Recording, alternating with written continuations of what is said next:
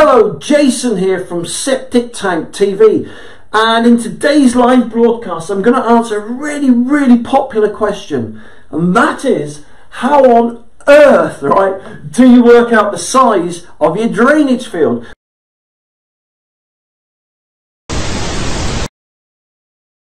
Well, it's a lot simpler and easier than this looks, right? Now, this particular formula that I'm about to show you is specifically designed for soakaways in which you're going to use like a herringbone type system made up of perforated pipes and gravel, etc. All right. If you're looking for the calculation to work out the size of the area of your soakaway for septic tank soakaway crates, that's a completely different calculation, so which I'll show you another day.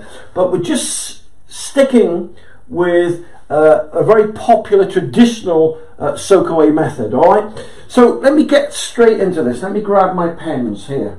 Okay, so first of all, obviously you must have somewhere in mind where you're going to locate and install your septic tank. Once you've put your tank in, or you've worked out the proposed location of where the septic tank is going, you then need to do this. Wherever the outlet pipe of the septic tank is going to be located, right, you just need to dig a small hole underneath the outlet pipe. Simple, right? Now, the size of the hole is quite small, believe it or not. It's 300 millimeters by 300 by 300 by 300. So it's basically a hole 300 millimeter squared. That's it. It's as simple as that. So dig your little hole. Once you've done that, you then fill, right, the hole up with water. So the water should fill up the hole, and the tide mark should just be below the lip of the outlet pipe of the septic tank. Then basically you leave it for 24 hours, right? So you leave it for 24 hours, and hopefully when you come back, the water will have all drained away. Now, when I say hopefully, what I mean by that is there's certain times of the year where you don't want to carry out this test that I'm showing you. So, for example, say it's rained for the last 2 or 3 days and the ground's waterlogged and saturated, then you wouldn't do this test then, because it would give you a false reading. So you'd wait until you had 2 or 3, 4 dry days, then you could carry the test out, right? Okay, so you've come back the next day, the hole's now empty, which is great. So then you just fill the hole up with water again. Now, this hole here, once you've filled it with water, you've then literally got to imagine that it's broken up into 4 slices. 4 components, right? And each of those slices represents 75 mil. So it's 300 in total deep, and if we break it up into 4 quarters, 4 segments there, each of those slices represents 75 mil. So why is that important? Well, it's important because you wait until the first 75 mil of water has drained away. Don't time it, just wait for it. So what I do, I have little markers in the hole, so tide marks, so you can work out when the water has drained to the required depth. So once the water has drained away 75 mil, and it's now here, the water level is there, you now need to get your stopwatch out, right, and start the time, because then what you do is you work out the time, or you time the time in which it takes the water in the hole to drain away, to drain away 150 mil, which represents 2 of those 75 mil slices. All right, so you time the time that it takes for the water to drain away, so then all that you're left with is 75 mil.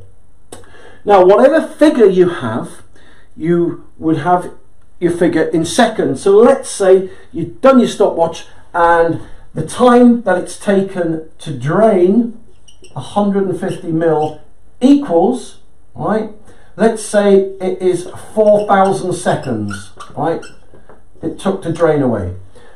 That's a very important figure, and I'm going to show you what you do with that figure now, okay? All right, so then we go over to here, right? Because what you've just done is called a VP calculation or a percolation test, right? And basically, what we're going to do now, we're going to work out a little calculation based on 4,000 seconds there, which will give us a figure, and I'm going to show you how that figure comes into play in a minute. So you've got some question marks here, right? So let's rub out this question mark. So here is the drainage time, the DT time, the time it took to drain 150 mil. All right, so we got 4,000 seconds there. So we put the figure of 4,000 there, and then we divide it by 150. So let me get my calculator out here. So this is live, so my maths I learned all those years ago, you know, kicks in now. So here we go. So we've got 4,000 seconds, right, divided by 150.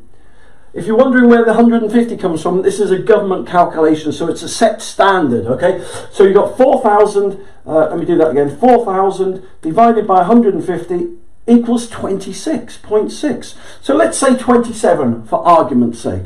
Right, so that gives us a VP figure of, wait for this, oh, let me get my pen here, wait for this, 27. So 4,000 seconds there equals a VP number of 26.6 seconds. So for argument's sake, right, for argument's sake, I can find my board rubber here, let's round that 26.6 off to 27. Alright, so hopefully you're with me so far. Now that figure is very important, because if you look here, this is, I suppose, a VP chart, percolation chart. So if that figure, right, had been 15 or below, it would mean that the water was draining away too fast. Like, say for example, you're on chalk or you're on sand and the water's draining away too fast, and the environmental agency may want to examine your site more closely, that the aquifers or other water sources weren't in risk of being polluted, right? So if your figure had been 15 or lower, then that would be too fast, and that's not good. Okay, so that's not good. All right. If it had been 99 or higher, right, that would show that the water's hardly draining away at all. So, you know, if the water is coming out of your house into the septic tank and into the drain field quicker than it's soaking away, then that could present a big problem. It could mean that, you know, it's going to overflow, it's going to back up to the house, and the drainage field, the soakaway, just will not do its job. But in this instance, the figure 27 is below the 15 and the 99, so it's in the sweet spot. So we're going to give that a big fat tick there. Can we see that? Yeah, I was just looking on the monitor to see if the tick's off the screen. Okay, so that's step one done. We've got a figure here, look, of 27. I'm now going to show you how to work out the size of your drainage field, and it's all based on this figure basically. Right, so the government have got a basic, again, set formula here, foolproof formula to help you work out the square meterage of your drainage field. So, you've got your house, you've got your septic tank in, you've got your VP figure. What other figures do you need? Well, how many people are going to be living in your house? So, typical rule of thumb is 2 people per bedroom. If you work roughly on that principle, you won't go far wrong. So, let's say that you've got a 2-bedroom house. We're allowing 2 people per bedroom, so that would be 4 people, right? All right, so let's get rid of that question mark, and we'll put 4 people here. 4 people going to be living in the house using the septic tank. Now we get the number 4. Now we times it by the VP figure. Here's your VP figure we got before, 27. So let's put 27 in there. And there we go, we're almost there. So let me get my calculator. All right, so here we go. Just get your trusty calculator. Number of people that are going to live in the house. Well, we've got 4, right? We times that by 27, which is your VP figure. So 4 times 27 equals 108. Then we times it by 0.25. Times 0.25 gives us 27.